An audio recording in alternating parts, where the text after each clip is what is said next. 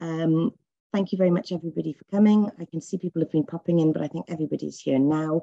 Lenshina, thank you very much for hosting, for chairing this event. And I am going to hand over to you. Okay, croeso pawb. Welcome everybody to Fairtrade Storytelling Behind the Scenes.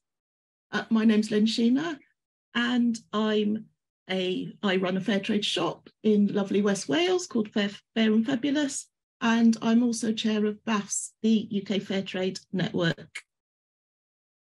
We're lucky to be joined today by 3 brilliant communication professionals from Fairtrade organisations, and they'll be sharing how they tell their Fairtrade stories and how storytelling has changed in recent years. Most people in the UK know that Fairtrade is about paying more to producers of the everyday items that we love. But did you know that the official definition is that Fairtrade is a trading partnership based on dialogue, transparency and respect that seeks greater equity in international trade?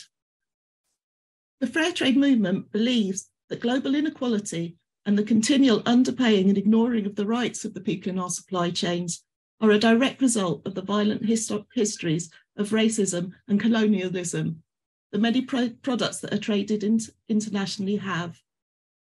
These products often continue to contain entrenched inequality in their production and consumption today. This is why Fairtrade is focused not only on fair pay, but also on partnership between producers, traders and consumers, and why we think fair trade is the gold standard when you're looking to make ethical purchasing decisions. However, this doesn't mean by any way that the fair trade movement is perfect. We can always improve the way we do things. And today we'll be hearing about the journeys that Liberation Foods, Shared Interest and Transformed Trade have been taking in their storytelling to become more partner-led. We will hear how these organisations gather consent, use images and choose language. And as I said, there'll be an opportunity for questions at the end. This event has been organised by Fairtrade Wales and the Hub Cymru Africa partnership as part of their Reframing the Narrative project with the Sub-Saharan Advisory Panel. The aim of the Reframing the Narrative project is to challenge harmful stereotypes of Africa and Africans in the aid and international development sector. When working in solidarity with others globally, we reflect our respect for their humanity, worth, and work with dignity and justice. In its 3rd year, this project creates opportunities for individuals, communities, groups, charities, and organisations in Wales and African countries to share learning and reflect together how to respectfully tell stories and promote the sector. So I'd like to, if I just introduce myself a bit further, and then I'd like to ask the speakers to tell us a bit more about themselves and the organisations they represent. So as I said, I'm the chair of BAFTS, which is a growing and diverse network of independent shops and businesses who have fair trade at their core. As the UK's network member of the World Fair Trade Organisation, BAFTS members are committed to the 10 principles of fair trade, which include a commitment to non-discrimination. And we are working ourselves in partnership with Hub Cymru Africa to go beyond this and really look at being anti-racist in what we do and how we behave. And if I could ask the other speakers to introduce themselves. If you'd like to start, Kate. Hello, don't know if you can see me, but my name's Kate Dixon and I work for Transformed Trade. I lead on their content production. So I do a lot of story gathering, I write our appeals, and I produce their content. Thank you, and Bernadette. Hi everyone, my name is Bernadette. I am the communications manager for Liberation Foods. I've been working with them for about 3 years, doing lots of content gathering, managing their website, their social media, any marketing materials, and yeah. Thank you. And Stina, please. Hi everyone, I'm Stina Porter, Marketing and Communications Manager at Shared Interest. Shared Interest is a social lender. With the support of ethical investors in the UK, we finance businesses that follow fair trade principles.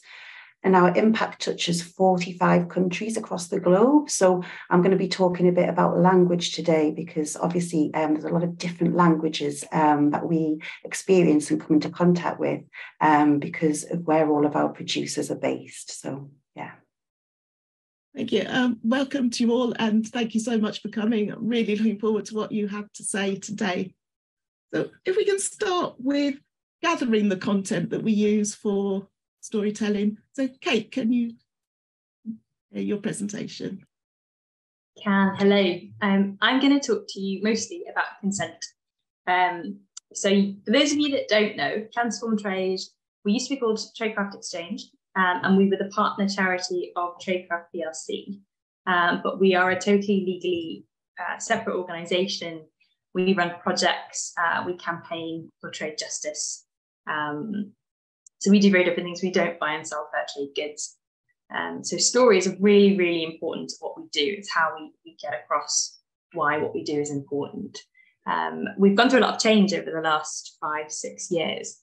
I've been with Transform Trade for 6 years now, and we've been moving away from a kind of a model whereby staff members would perhaps visit a project, take photographs, write down some interview quotes, and we'd come back and run an appeal of that.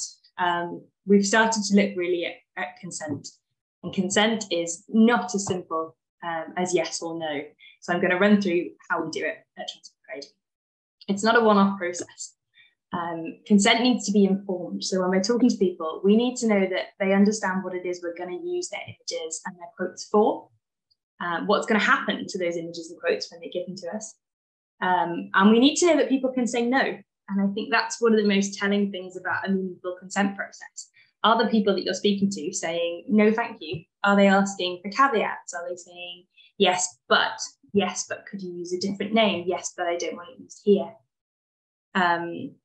We obviously look at slightly more complicated scenarios. Now, we as an organisation don't work with children, so we try to avoid any photographs of children, and we certainly don't interview children, just because we don't believe that consent process would work for us. For other organisations, it's maybe a different story. Vulnerable people, we're talking about language barriers.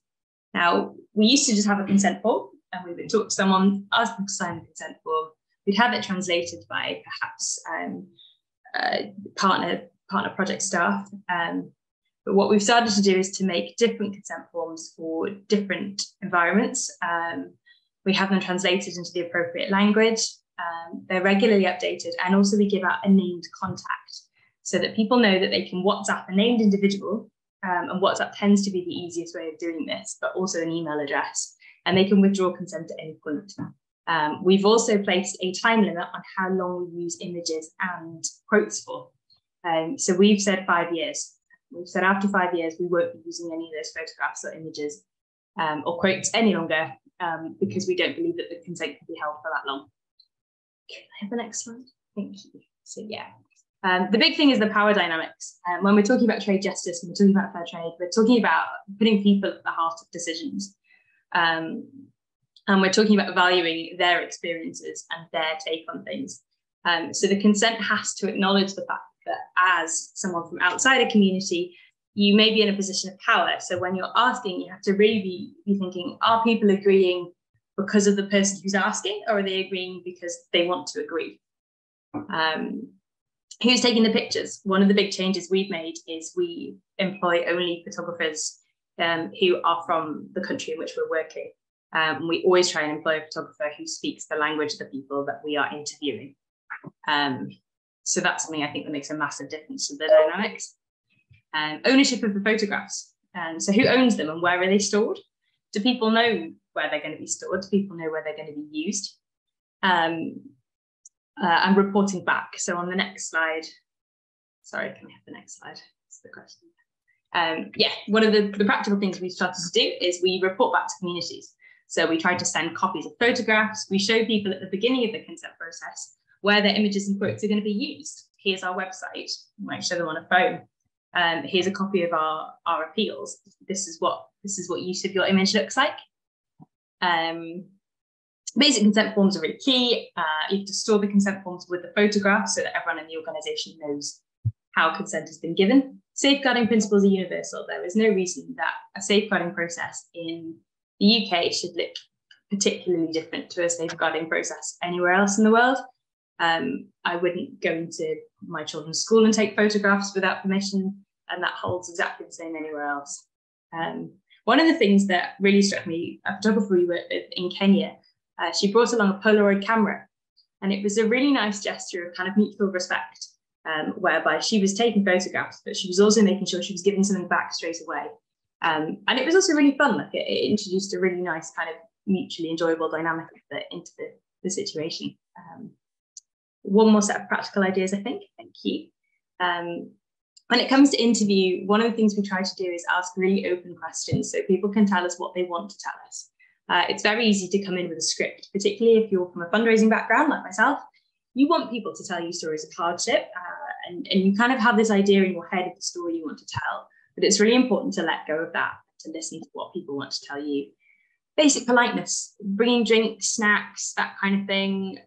We've kind of written all of this into our processes. So a lot of these things were happening anyway, but what we wanted to do when we were thinking about how we gathered stories was to write all this in so that we formally go, there is a budget for drinks, there is a budget for snacks, this kind of thing.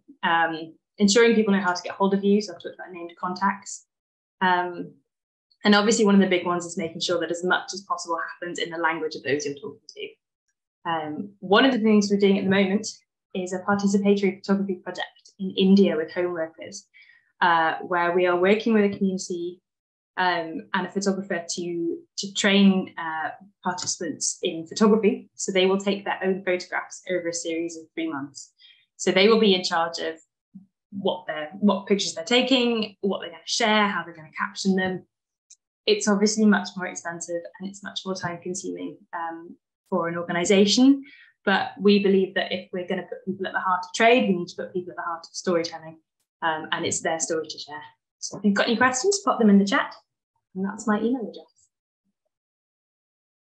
Gosh, that was quite nerve-wracking. Thank you. Thank you, Kate. That's so interesting. Consent is so important, and just the point you make that we're told when we go to a school performance, you mustn't take pictures because you don't know the background of the children, what you might be sharing. So we should use that wherever we are and whatever we're doing. If you say you have consent for someone to use their picture on a website, and then you wanted to use it on a label or something different, would you go through the consent process? We wouldn't. So the form will cover the kind of general use of, we would say, probably printed materials. We would differentiate, I think, between printed materials and appeals, because I think that can be a little bit different. Mm-hmm. But we would say online use. So we wouldn't go back every time just because the logistics of it would be, the scale of it would be unfeasible. And a question to you and to the other speakers, maybe. Have you ever had people say no? We definitely have, and we do, and I'm always relieved when they do, because it means that we are actually engaged in a kind of actually consenting process. Yeah, and sometimes people will make caveats, so they'll say, I'd like you to only use my first name, or I'd like you to use a different name, and we try where we can to give people that option. Yeah. We've had situations where, as Kate was talking about, we keep images, we use images for 5 years, and then we retire those images. And within that 5 years, we'll still go back to the person or the cooperative in question and say, oh, we'd like to use that image. Are you okay with that? And we've had instances where they've said, well, actually, the coffee production process has moved on and it's changed. So that particular image where someone's sorting or picking coffee in a certain way isn't representative of how we do things now. So it's like Kate said, it's so important to keep the conversation going because things do change continuously. Yeah, so that is really key. We had a really important conversation yesterday around our business and human rights campaign, which is about changing legislation so that we can prosecute British businesses who commit human rights abuses abroad. But we had photographs taken for this over 5 years ago, and we wanted to reuse these for a very specific event. And actually, it turns out there's been a secondary court case, and some of the people involved may or may not have signed non-disclosure agreements. And it really kind of hammered home how important it is that consent expires, because had we used those, that could have potentially caused massive problems for the people who were involved in the first place. Did you have anything you wanted to add, Bernadette? Do you use a similar? Well, we've always had, depending on the situation, people saying no, and I think that's brilliant. As Kate said, I think, you know, it makes things very clear and very easy. And sometimes it is complex when you're asking people, particularly when it's in another language, particularly when your context, the context of your business, is very alien to the people that you are taking the photos of. When people just say no, it means like, okay, fine. There's absolutely no it's completely clear what they want, and that's absolutely fine.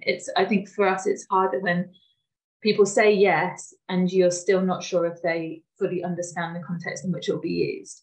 Obviously, there's never any kind of malintent behind it, but you are sometimes like, do they know that this will be going out to much wider audiences? And I think that's the thing that needs to be made clear.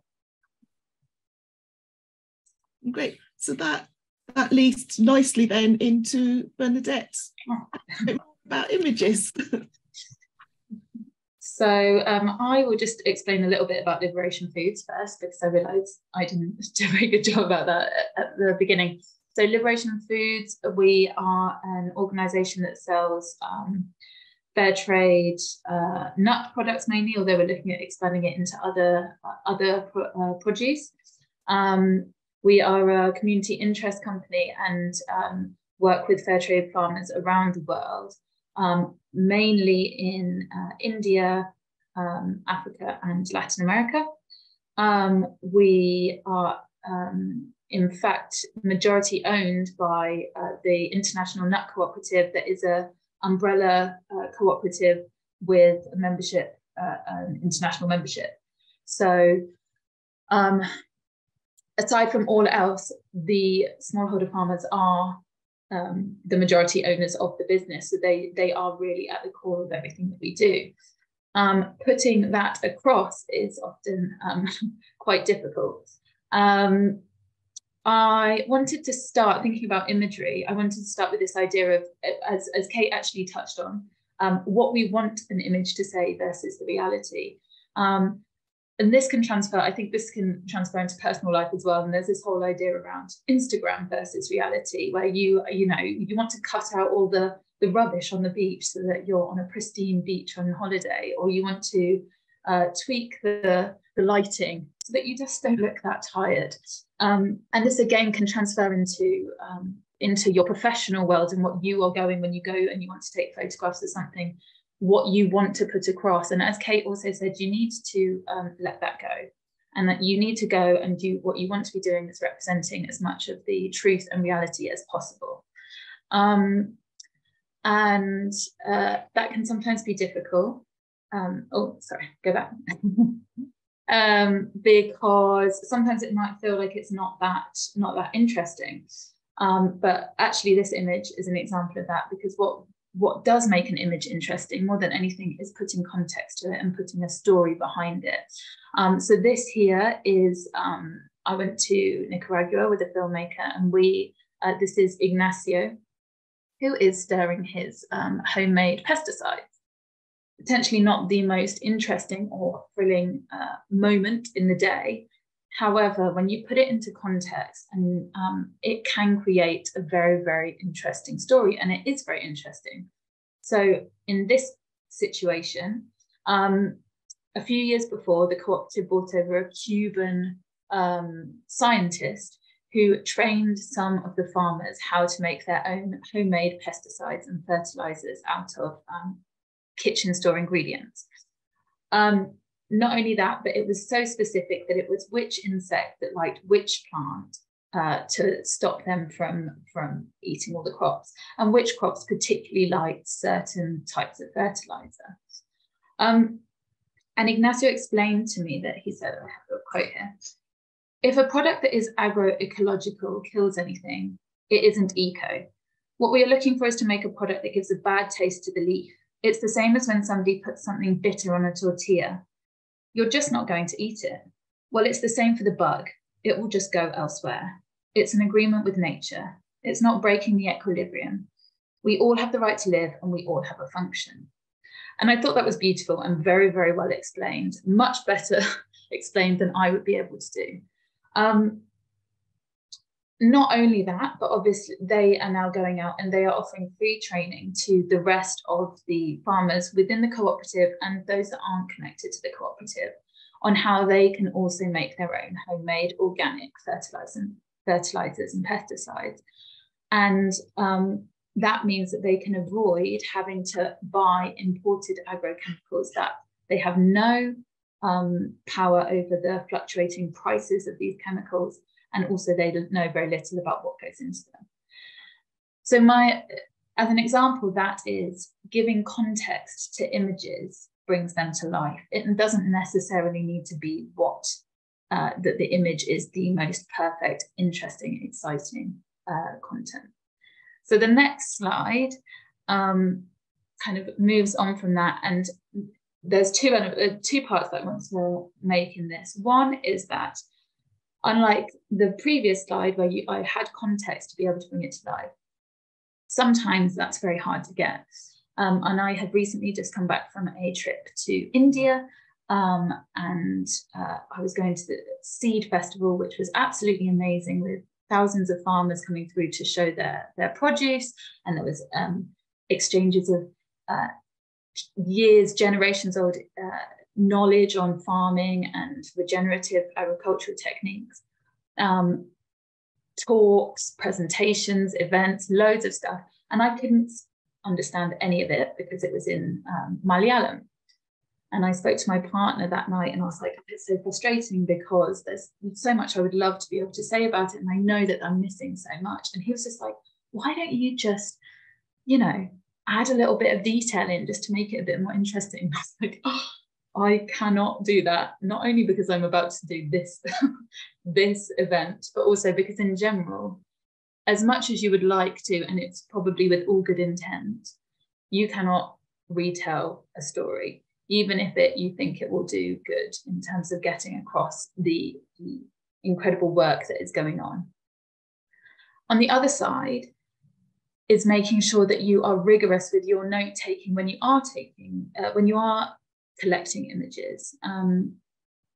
And I have made, and this has come up back to bite me a few times. One is with these two images. So Tommy actually runs the cooperative in Kerala. And I was writing an article about the farmers' protests that were taking place across India last year. And I interviewed him by phone, and I've spoken to him many times, but I hadn't ever seen him. And I went through our image bank and found the photo on the right. And I was like, this is perfect. Put it together, sent it off. And Tommy replied saying, well, the article is fine, but this image is about 15 years old. And I am older, grayer, slightly balder, and with a slightly bigger belly. So can you please change it? And that is just one small example of how you need to keep on top of these things, dating things, putting names, not just names, but giving wider context as to where these images are. There was a more serious issue that I had before when it was International Women's Day, and I wanted to put some images up of women in Del Campo Cooperative in Nicaragua that we were talking about a project that they were involved in. And I found this really beautiful image portrait of a woman linked to the cooperative, and I uploaded it. And very soon after, the old comms manager from Liberation got in touch and said, hi, Bernadette, just to let you know that woman actually passed away a few years ago. And I only found, and she said to me, I only found that out because I did the same thing. And obviously that's a much more serious issue. You do not want to be posting something like that. And that could have easily been avoided if that had been noted. So my point here is, for many reasons, when you are collecting content, not only write in the titles, but also maybe have a document that lists all the additional information that you have gathered so that people can refer to it. And that will help in terms of building storytelling and being able to give realistic information. But also, when you hear updated information, take note of it so that that sort of issue doesn't happen again. Finally, give credit where it's due. Again, Kate touched upon this slightly in terms of ideas of collaboration and the project that they are doing in India, which sounds fantastic. This photo here, I love. This is a woman called Gyda. It's taken by Edwin, who is in fact the logistics coordinator for Del Campo Cooperative. And when we went out there with the filmmaker, he came with us and was an avid photographer, really loved it. And I started to think, why aren't we working with him to bring us some of this photography and this content? And this started me up with an idea of a comms, with a cross-continent collaboration for comms. And I am now working on developing links with people within the cooperatives that have an interest potentially in photography, in content gathering, in filmmaking, where we can work with those to be able to gather content rather than relying on trips, annual, biannual trips from Liberation to visit those cooperatives. And it seems like, for me, thinking about it, there's a huge amount of benefit within it. We would be getting more regular, up-to-date information. We would be working with somebody that would know far better than we do what is important at the time, what are the key issues, what is the wider social and political context. And we would be working in collaboration. And fair trade should be about trade and not aid. And this should be kept in mind all the time, which also means that if you are doing something like that, you should be paying people. This shouldn't be a favor. It should be an exchange. And lastly, sorry, I've been talking a long time, be generous with the images. If you've collected something and you think it's, you've worked in collaboration, you've taken, as Kate said with the Polaroids, share what you have with them, share them to be able to use them potentially on their own social media or within their own marketing or for personal use. I think being generous and also always giving credit to photographers, never forget to do that. So in summary, very, very quickly, the next slide just summarizes what, move to the next slide. Yeah, so very quickly, don't alter other people's realities. Instead, give context to the photos and that will bring them to life. Be very vigilant with your image bank, take notes, update the information, and also obviously take on board everything that Kate has said in terms of consent. Authenticity comes with collaboration and working with people that are within those areas. Be generous and share what you have with those people, and don't forget to credit. Well, thanks, Bernadette. That's really great, really interesting, and thank you for being, honest to say when things go wrong, because how it can happen, and yeah, how awful you feel. Yeah, and it does happen. We're, like, this is a process, and I think all of this is not. None of us are perfect at it. And actually, just before I went, I had a meeting with Stina because we don't have ready-made consent forms, and I was like, oh God, what we can. But I think, the fact is, as long as you are working on it and, keep trying to improve and keep looking and reviewing, you're going to make mistakes because we're human and none of these things are perfect. And especially as small businesses, you have limited resource.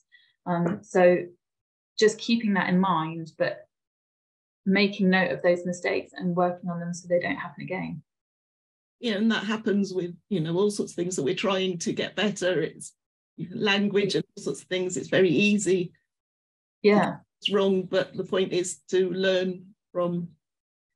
Exactly. And also think about, when you're not there, maybe you might feel like you have a full understanding of how your organization works and how the systems work. But think about colleagues. And if you leave, you don't want to leave and take away all of that knowledge. So keeping note of all of that is extremely important for future activity, whether you're there or not. Is there anything the other speakers would like to add on that subject? Kate or Stina? I think I would second the fact that it's an ongoing journey and an ongoing conversation. And I think the key is the conversation, to as we said before, I think as we keep lines of communication open with people who are sharing their stories, that's the key point. And when I did have the chat with Bernadette the other day, I was explaining that yes, consent forms are important and can be important, and so is obviously getting consent on video. There's lots of different ways, because obviously people have different levels of accessibility, but the main thing is to keep talking and to keep that conversation going, because things can evolve over time, as we discussed earlier. So yeah. And I guess there's also the issue sometimes of the words you put with an image can change its context as well. So it can very much change what it was meant to be saying to something quite different with the wrong wording. And I think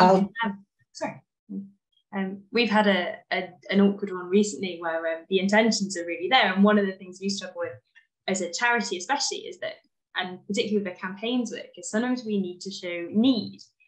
We need to show that there is a need for funding, or we need to show that there is a need for justice, or that something is happening that's not right. And of course, in terms of photographs, that can be really complicated. So we try to avoid using photographs for that. And we're hoping to kind of look at some illustration as an alternative, because we're not comfortable with the idea of photographing people in distress or kind of, there's a whole kind of very unpleasant aspect to that. But one of the things we did was we used a photograph in a report about fast fashion that was a photograph of a sewing machine. And it was a report that was going out to some quite big brands, calling out abuses in fashion supply chains. But they came back to us and said, well, that's not us, that's not our sewing machine. And they're right, because we didn't have the photographs, because we hadn't been able to go in and take photographs in that particular. We knew they existed, but for reasons of confidentiality, we couldn't use those photos. So we tried to replace it with this kind of generic sewing machine image, and were caught out. Caught out isn't the right word, that our intentions were right, but obviously the problem was that they went, that's not us. One of the things we're looking at is sometimes there are alternatives to photographs as well, and how can we make use of those? Yeah. Okay, brilliant. So there's a good time to move on then to language. And Stina, would you like to share your presentation? Thank you. Yeah. Hi, everyone. It's great to see so many people joining us here today for this behind the scenes glimpse into Fairtrade storytelling. As I mentioned earlier, Shared Interest is a social lender, and I'll explain a little more about our work in a moment. But in terms of our storytelling, to come back to our impact, which touches 45 countries across the globe. So to truly understand that impact, we listen and learn from the lived experiences of people living and working in the communities involved. People tell their stories in their chosen language, and I say chosen because people may speak 2, 3, or more languages, but may prefer to tell their story in their first language for a variety of reasons. So why the power of language?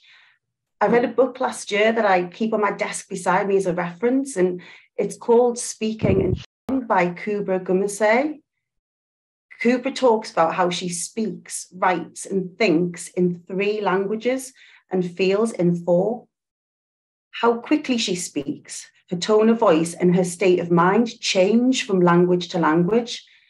I think that that's a fascinating topic, and we don't have time to fully explore it today, but I think it gives insight into the considerations involved in how people express their stories.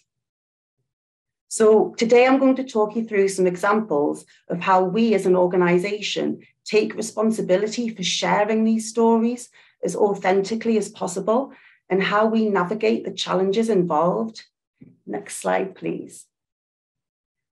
For those who haven't heard of Shared Interest, we are an international organisation with a team in the UK, Ghana, Costa Rica, Kenya and Peru. We bring together a community of over 12,000 people in the UK of investing in a fairer world. We act cooperatively, pooling the investment of our members to make loans to agricultural and handcraft businesses in often remote or rural communities where there may be limited income opportunities and people are facing increased challenges such as the effects of climate change. Next slide, please. People are therefore at the centre of our communications. These contributors generously share their time as well as their images, experiences and perspectives with us, and they make our communications powerful and effective by showing the impact and importance of our work. So we feel that we have a responsibility to tell their stories accurately and ethically, and this process takes time and consideration. This is why our impact studies form the backbone of our storytelling and overall communications. They are a key part of our social accounting process, and the content is externally audited by the Social Audit Network. This detailed process gives us the opportunity to explore the stories behind a business we have financed for 5 years or more. We are really grateful to the businesses involved for supporting us. We carry out detailed research before we begin to gather content. This involves interviewing people throughout the supply chain, from farmers to founders of the organisations. As we mentioned earlier, we only commission in-country photographers and filmmakers to spend time capturing their daily routine. These stories help us explain the impact of our work to external audiences. But how do we do this in a way that maintains the integrity of the story when there are different languages involved? Let's start by using the example of our Fairtrade Fortnight campaign. This week, we have been preparing our cover wrap for the Big Issue magazine. This involves us taking over the cover of the magazine itself, and we do this every year. If you buy a copy of the Big Issue magazine the week commencing the 27th of February, you'll see Fiorella pictured here on the cover. Fiorella lives in the Tambillo region of Peru. She began collecting moss 8 years ago to earn an income to support her family. We asked her if there had been any changes since she started working with a social enterprise called Inca Moss, who we provide finance to. And she said, "The main change I have seen in the community is that children can now get the proper food they need to be healthy, and the community as a whole has an additional source of income to cover the needs we have." Next slide, please. Inca Moss is a social enterprise and a certified B Corp dedicated to the production and export of sphagnum moss. It was formed in 2010 by founder Marco Pinatelli and currently works with 562 harvesters in 38 communities, offering training to rural potato farmers. Fiorella and Denicio generously offered their time so we could hear more about their experience of gathering the moss and how this work has impacted the people and communities around them, so that we can understand the impact of shared interest finance on communities and the people who live there. Fiorella and Denicio both spoke Spanish throughout our contact with them, so how did we manage this content gathering process? Next slide, please. Well, as an international organisation, we are extremely fortunate to have a team of people who between us speak 18 languages. This means that sometimes we are able to ask colleagues to support us in a translation or interpretation task. We also have a network of translator volunteers who assist us, or people working within the sector sometimes offer their time on a pro bono basis. There are occasions when we engage language service providers. This was the case recently when we needed translation and interpreting services in Kinyarwanda, the national language of Rwanda. In terms of the Inca Moss interviews with Fiorella and Denicio, Inca Moss Impact Manager Juanjo Ladinez acted as interpreter and translator throughout this process. We held the interviews by conference call and recorded them so we could refer back to them for accuracy purposes. Once interpreted and translated into English, Fiorella's and Denicio's stories were prepared for publication. They were then translated back into Spanish so that we could share the end result with Fiorella and Denicio. This is where the process becomes really interesting and creates a space for feedback, as we were talking about earlier, for that conversation, so that we can look for any instances where something may have been lost in translation. To refer back to Kubra in her book, Speaking in Being, she says, if you speak a second language, you can doubtless think of numerous terms that describe phenomena, situations, or emotions for which there is no direct English counterpart. Just as there are some ideas I can articulate in English that get lost in another language, like serendipity or no-brainer. I was thinking of terms like this that I use, and words like eager or déjà vu spring to mind. The latter I used just this morning on the school run, and these words have been adopted from Danish and French, respectively, into the English language. And for me, this illustrates Kubra's theory perfectly. I've also experienced instances of this within our storytelling at Shared Interest. For example, when we received captioned images that showed Brazil nut gatherers at their concession. We couldn't find any direct translation for this online, so went to our colleagues in South America for help. They told us, in the case of the Amazon jungle, the Ministry of Agriculture grants farmers the possibility of managing an area of the jungle with the purpose that they live there and take care of the forest. This made sense, but there was no direct translation available. So in the case of an impact study, we would use the word concession and then add it to our growing glossary of terminology. In the case of image captioning, this can be tricky as there's limited space available to describe what's happening in the image. However, we do aim to include some of the story in a quote where possible every time we feature an image, just as you see in this presentation, in order to include the producer voice wherever possible or relevant. We have also had instances where people who told their story previously have given us more information or a new perspective on what's been said. And I know Kate and Bernadette have both touched upon this earlier. This is because stories evolve, because life and indeed in language evolves. That's why throughout all of this, as we said earlier, continued conversation is key. Next slide, please. At the core of our storytelling and content gathering is our ongoing contact with the people who share their stories. This is the true essence of informed consent, which Kate touched on earlier.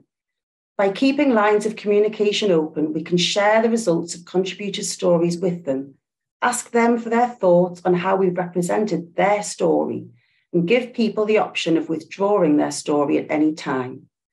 We will be sharing the Big Issue cover app with Fiorella and Denicio, and look forward to hearing their thoughts on the content they so generously support us in creating. Next slide. And that brings me to the end of my presentation today. Thank you for listening. And if you have anything you'd like to discuss, please do get in touch. Our contact details are on the screen. And I'll now hand back over to Lenshina. Thank you, Stina. Again, really, really interesting points.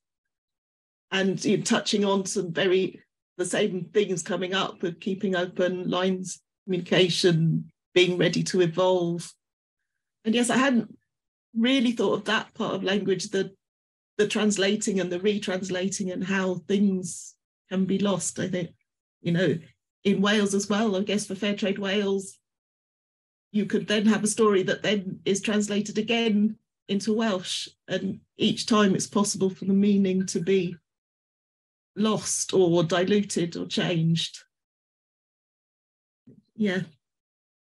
And language generally, can we all think of examples where perhaps terms we would have used that we think differently about in what we say, how we're changing our language generally as a movement?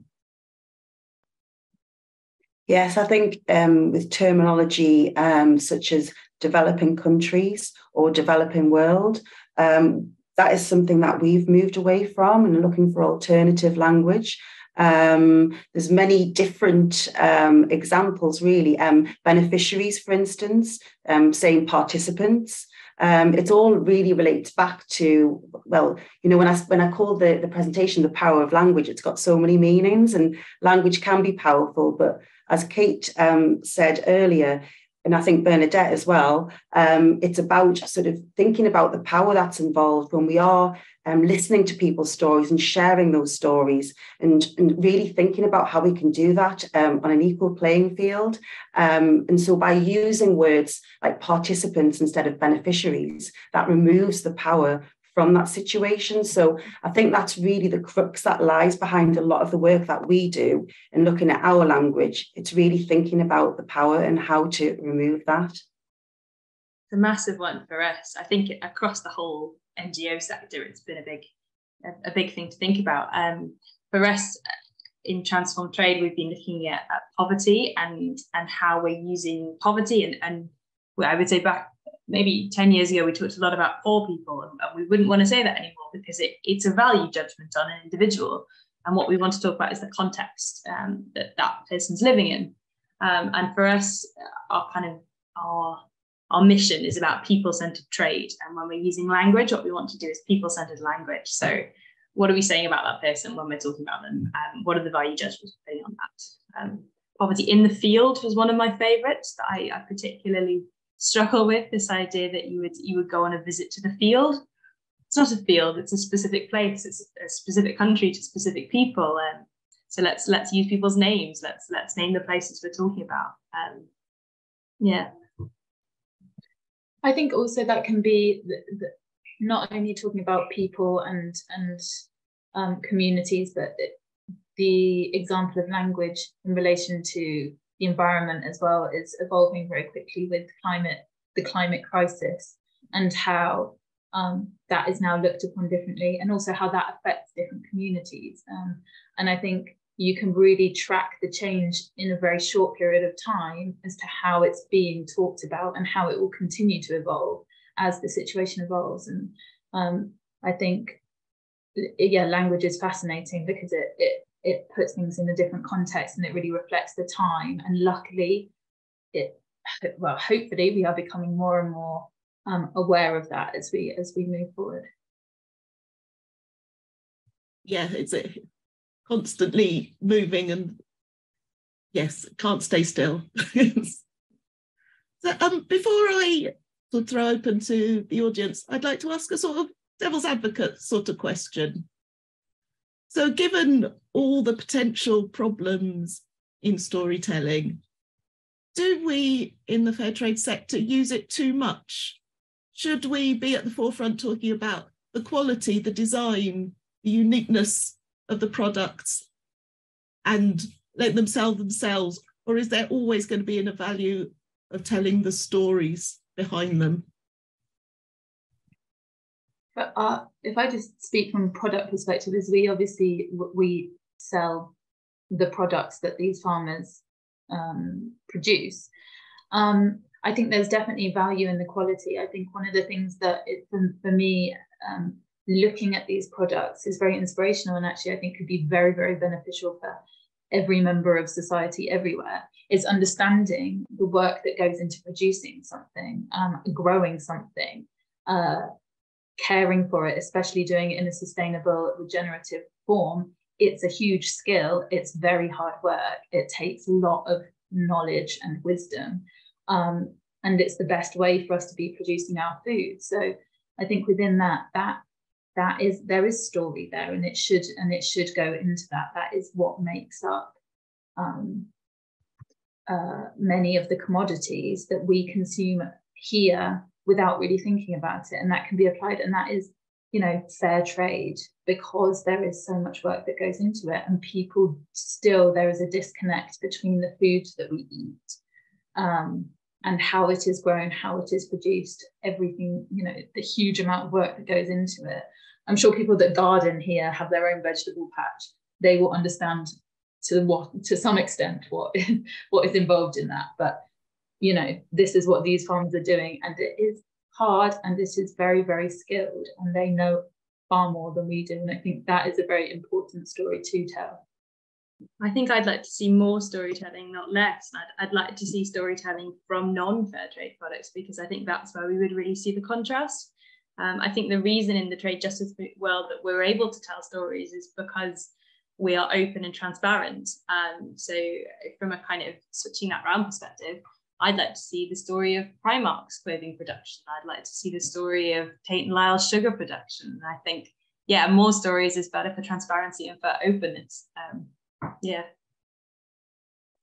I agree with that. I think the more stories we can tell, the more we can understand, and people's lived experiences are really the way to do that.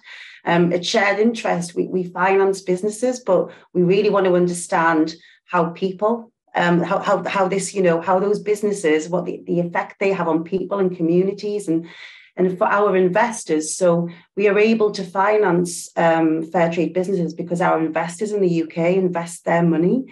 So they want to know, you know, how is that money helping? So by telling the stories, we can really connect those social investors in the UK with farmers and artisans across the globe. And people really do want to hear from them, you know, how it is making a difference. So we think it's really important. And I think what I love is when people are telling their stories, and it sort of moves away from even with them talking about their work, and then they're starting to talk about their hopes and dreams, and you know, makes it into like a 3-dimensional story, which avoids the single narrative.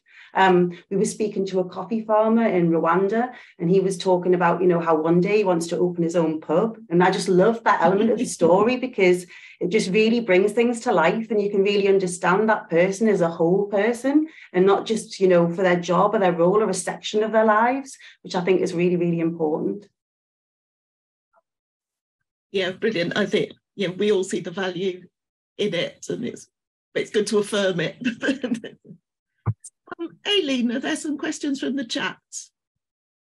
Hello, there are lots of questions in the chat and more coming. So, yeah, the first question was about sort of copyright issues and whether you have issues with people reusing photos without permission and that sort of thing. And tied into that really is the issue, another question that's come up, which is the case for a lot of our groups, is that a lot of fair trade groups, they don't go and gather photos, they don't have these issues, but they still want to use images and use, and Fair Trade Wales, we're the same, we don't go and gather all of our images, we often use other people's. So how do we do that? And is there anywhere where we can have access to sort of copyright cleared photos, and how we can access them? So there's kind of two sides of something, really. I guess as a sort of database keeper of transform trade for photos, I wouldn't necessarily be keen to share photographs unless they were credited. So I would happily share images as long as the person using them agreed to kind of credit transform trade and the photographer in question. And we would obviously always provide kind of the name of the person and all of that. And we would expect when that image was used, we would expect the person to provide all of that information. We obviously try and produce a lot of our own in-house kind of marketing materials as well. So our magazines, appeals and that kind of thing. So they would all be readily available, and we would send those out to anyone who wanted to share them. For us, it would be about trying to keep those pictures in context and captioned. So we wouldn't want to just share photographs of someone without that information accompanying it, if that makes sense. Yeah, I would echo everything that Kate's just said, and basically with the copyright. So when we work with in-country photographers, we will only work with photographers where obviously they agree to us owning the copyright. So we're not saying that the photographer couldn't use those photographs, but they would have to consult with us first, because as Kate was saying, we have the contact with the producers, so we would need to then need to be sure that that image might be used in the right way. So yeah, it's really, really important that we do own the copyright on the images, because we don't want them to be used for any other purpose, and where the person in the image, then we lose control over it basically. So as we said before, we like to retire images after 5 years, and if somebody else has then gone on to use that image, that might not be the case. So it's about protecting really the person who's agreed to share their story and share their image.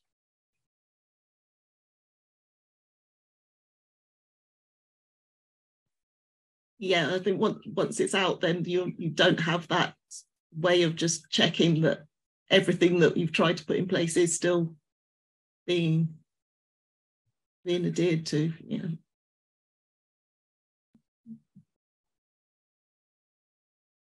Any more, Aileen? Yeah, we have a question asking about how we measure the impact of storytelling. And how do we tell if stories have achieved their purpose? How do we sort of, measure that? How do you justify that to funders or your line manager for the budget you need or whatever? So I think we at Transform Trade would have a slightly different answer to that, because obviously we're not selling anything. So for us, we would be looking at things like appeal income.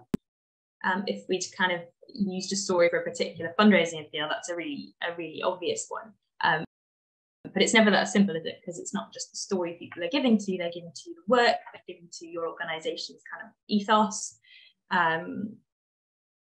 So it's always a little bit more complicated. We justify some of the expenditure, things like the participatory photography project that we're about to start. It's a lot more expensive than our standard content gathering, and we've had to kind of make some special allowances for that. But we basically say that it's part of our values, and therefore we justify the cost on those means. It's also a means of measuring impact on not external audiences, but on the participants themselves. So they're telling their story, and they're telling us what difference our work has made to their lives through photography. So that's kind of another way of looking at it. It's a form of monitoring and evaluation. I don't know how you would measure financially, or even if would you? I don't know. How do you guys do it?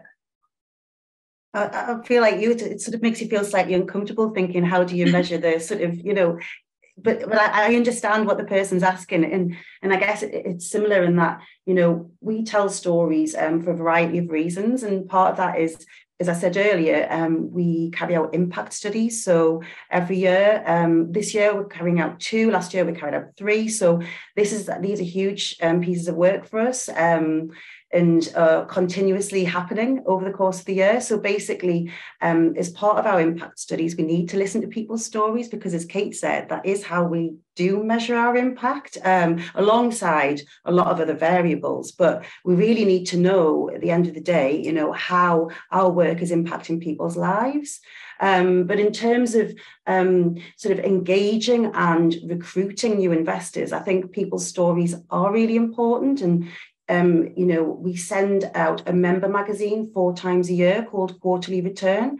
And we do know that from our members that, they will invest further based on the stories they are hearing, because obviously that gives them, the assurance that their investment is, doing what they want it to do, to have a social impact. So we survey our members every year, and we do ask them, and we do have a really good read rate of QR. So it is really important in engagement, I think, and retention, as well as bringing new investors on board. But most crucially, I think it is about understanding how our work does, hopefully make a difference to people's lives. Basically echoing what both Kate and Christina have just said, but obviously as products as well, it's kind of it's slightly easier to measure in a way, although it couldn't necessarily be put down to a specific story.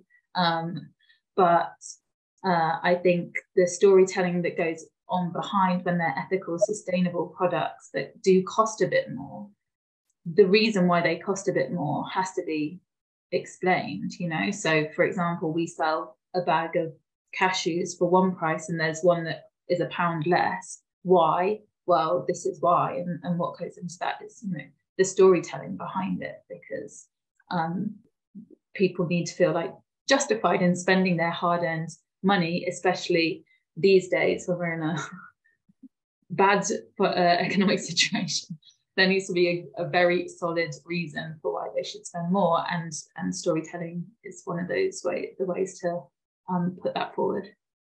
We certainly see a spike for, if we know a story's done really well for emails, for example, over like a Christmas appeal or an Easter appeal, there might be one particular story which has a much higher open rate or results in far more donations. But often it's quite hard to pull that apart. So some of it might be to do with the fact that it's a Christmas appeal rather than Easter appeal. So it's quite hard to judge the story on an individual case by case basis. We know that stories do really well, that people are interested in stories, but it's very difficult to work out exactly what kind of stories. Yeah, I think we definitely see it running a shop, you know, face to face with the customer. You'll get someone drawn to something because they like it, but often being able to then tell them the story of where it was made, how it was made, what it was made from, is what clinches the sale for them. You know, sometimes they're not bothered, they just like something and want it.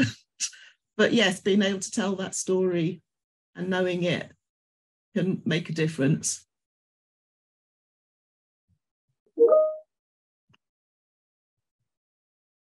Okay, we got another question? Yes, a couple of questions which were quite quick. So somebody asked for the details of the book you were reading, Stina, which Sally has put in the chat. So if people want to know what that book was, but if you could tell us again anyway. And there's also a question which was about the consent forms, really. And would any of you have any of you got templates that we could maybe share with participants afterwards of what the consent forms are? Yeah, I can send you one. With the book, I've actually got it here, but I don't know if it reverses it out when I put it up to my camera, because it does when I look at my own camera. But it's called Speaking and Being by Hybu Gymru.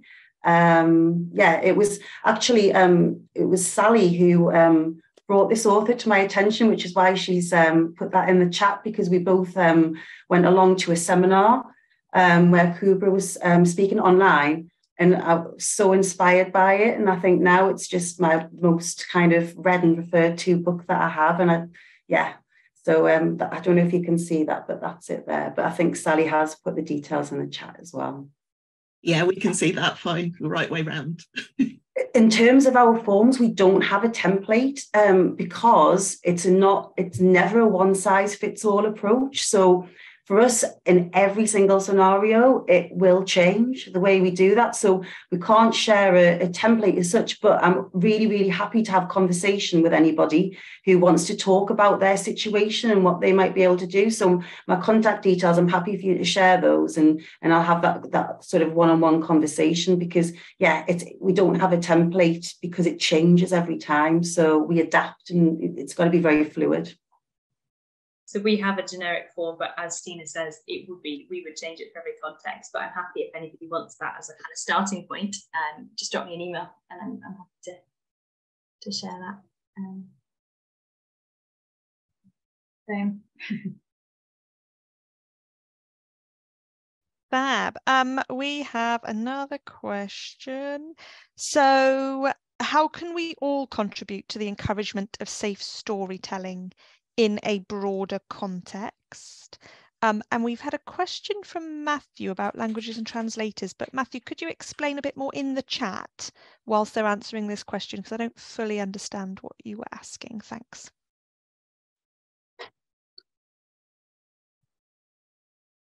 Sorry, can you repeat the question? Yes, of course. How can we all contribute to the encouragement of safe storytelling in a broader context? I guess it depends what kind of role that you're playing within that storytelling. But I think really it's about enabling or providing a space for somebody to tell their story sort of honestly and authentically. I think that's the key, really. And I know we touched upon that earlier by, the way that if you're interviewing somebody, by the way you ask the questions, not to have sort of leading questions. And really it's about, like I say, providing a space for someone to tell the story that's not just within the narrative that then you want to shape it into. I think that's the most important thing, and I think that's how anybody can contribute. I guess it's about having good listening skills. So I guess when anybody's telling you their story or having a conversation, I guess it's really listening and not just hearing what you want to hear, but listening to what they have to say. I also think, just in terms of, as Stina mentioned, the role that you play within it, perhaps it's not doing the interview or gathering it yourself, but sharing it and being aware of where this content has come from before you reshare it or before you make a comment on it. You know, being a bit more analytic, because obviously in this day and age, you can get information from anywhere and anyone could have written it. And, you know, there's very little culpability to be held to many of the stories. So just thinking a little bit and being a little bit careful about what you decide to do with as a third party with that content, I think is important as well. I think there's probably also something about what you choose to consume. So looking at what the stories you're reading, and I think particularly in the kind of fair trade or international development context, look at whose stories you're reading. Do you think that the way they're being told is respectful? Do you think it reflects shared values? And have a think about that and feed back to organisations. You know, if you get a charity appeal or a piece of content through the door from an organisation and you feel that story sits uncomfortably with you, people are always willing to learn and to listen. I think we all kind of have a role in that too. Yeah, I think all of our organisations, would be glad to hear that, to be able to reflect on it and maybe learn something that make our own work better.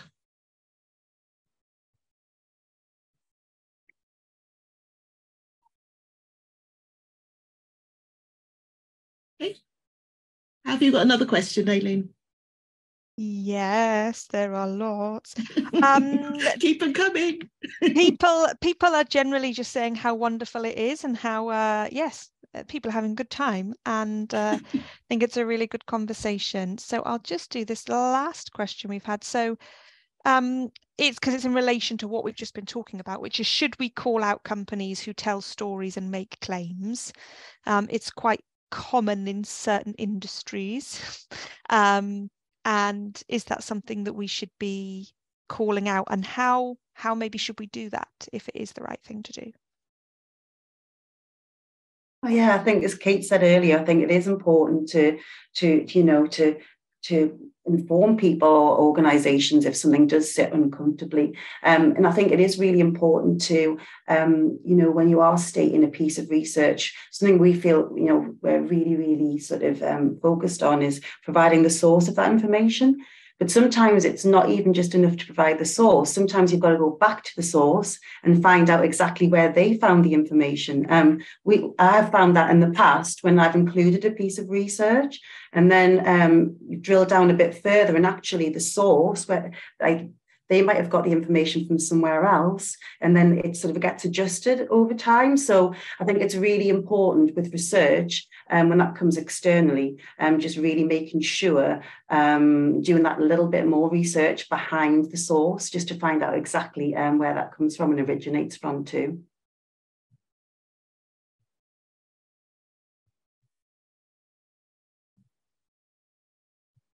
I think you can ask as well. I think it's perfectly reasonable. Any company, anyone selling anything, it's perfectly reasonable to email and go, look, tell me a little bit more about this. You're telling me that I'm guessing from a sort of product sales perspective, if someone's selling you a product with this really happy story, ask for details, ask how much that person's being paid, ask what the supply chain looks like, and any organization that has those values will be able to answer those questions or try their best to.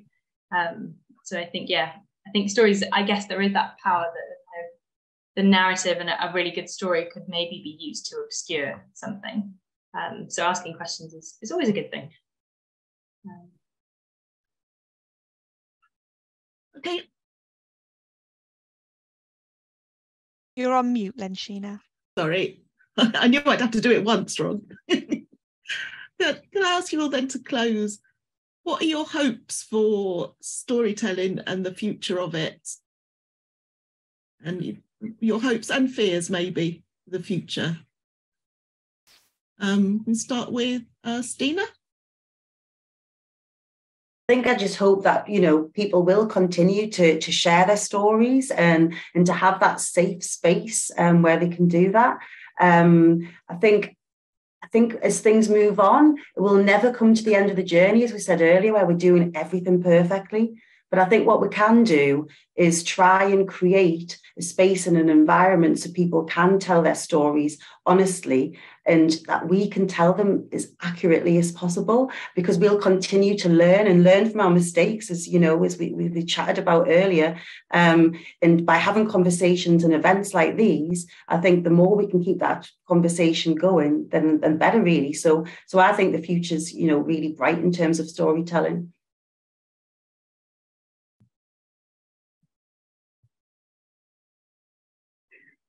Glad, Kate.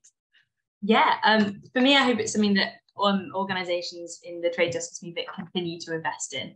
I'd like to see a little bit more direct storytelling. So I think the storytelling world is getting better, and the way in which we use the internet, we use WhatsApp and this kind of thing, means that we can share stories much more quickly and much more frequently, and we can kind of almost sometimes remove that middleman. And I'd like to see some more of that. I think it's quite exciting. And technology changes how we tell stories and how quickly we can share information. And I think that's quite an exciting thing.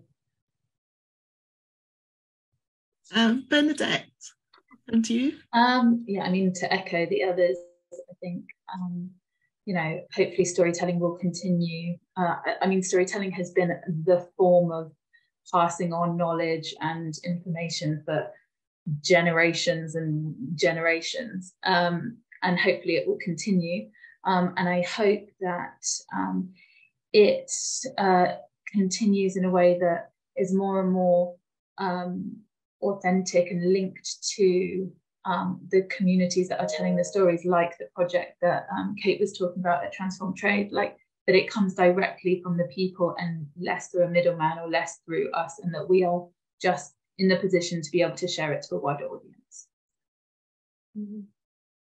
Fantastic. So wrapping up, I think key points that have come out is to do with not imposing the story you want to tell, but listening to the authentic actual story, keeping clear and detailed records, and making sure you have informed consent, and feeding back what you're sharing with the people whose stories you're sharing, and listening to how they feel about that, and realising it's an ongoing process, being prepared to change as and when we learn more. So I'd like to thank all of you for your really interesting and honest contribution to this discussion.